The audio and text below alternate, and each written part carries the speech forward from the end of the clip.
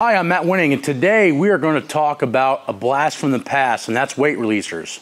So there's a lot of different ways we can train. We can train with straight bars and straight weights. We can train with chains. We can train with bands. We can train with bands from the top called the Lighten method. But one you don't see very often is the weight releasers. Now, as far as I know, these are one of the first ways that anybody had played around with accommodative resistance. And how it works is that you're going to hook a weight onto the bar and you're going to lower that particular weight to whatever height that you want. We're going to show that in a second. So let's get to it and I'll show you guys how to use weight releasers.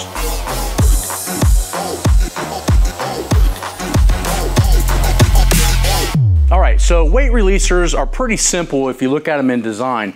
They basically hang on the bar, and then at a certain distance when they hit the ground, they'll come off the bar. Now what that does is allows more eccentric loading, more power on the concentric. In my personal opinion, I think the power to weight releasers is that the body, central nervous system wise and tissue wise, doesn't understand that when it gets to the bottom it's lighter. It's going to try to react to the same eccentric force concentrically. So let's say we have an extra 50 pounds on the bar on the way down. The body's going to think that it's going to have to push that on the way up, okay, just by how we're designed. Mostly tendon and stretch reflex. So by adding this, you can do more weight on the eccentric phase, and that therefore will give you more power on the concentric phase. The other thing that it really does though, and I think is the most important, is it kind of changes the mode. So when we're doing a weight releaser type lift, we're actually getting something heavier on the way down and lighter on the way up. How could you do that in a different scenario? I don't really know. So the point is you're changing environments. So I'll lay down and show you how this works. I have these weight releasers set and maybe whatever weight on the bar that I want. Right now it's just the bar just to show you. I'm going to select my grip and then I'm going to take it out. Now as you can see, if I'm using only weight releasers, this gets very rocky and very unstable. Now as I'm going down, this right now weighs 50 plus 45. So it's 95, 95, 95, 95, 45, 45 up.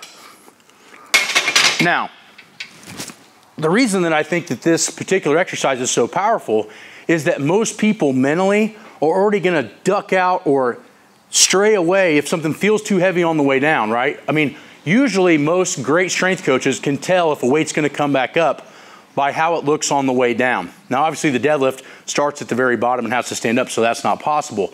But on the squat and the bench press, you have to lower the weight before you raise the weight. And I would say that 90% of the time, I can tell in the beginner, intermediate, and sometimes even the advanced if somebody's going to stand back up with that weight based on how it looks on the way down. So that means that we know that on the way down is very, very important to making sure that you get the lift. I think central nervous system wise, if you're used to handling 50, 75, maybe even 100 pounds more on the eccentric phase than you're on the concentric phase, you can psychologically already beat the weights, plus you're using and storing more kinetic energy in the tendon and the muscle tissue, therefore giving you a better chance to hit the weights.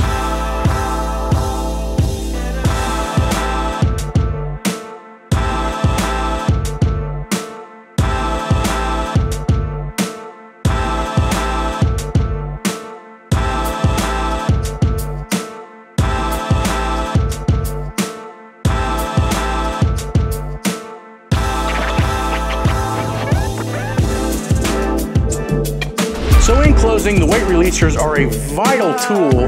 We don't use them a ton, but we do use them fairly regularly.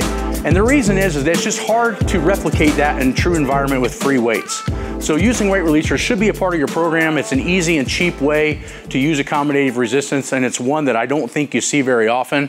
So put it in your program and see some bigger results.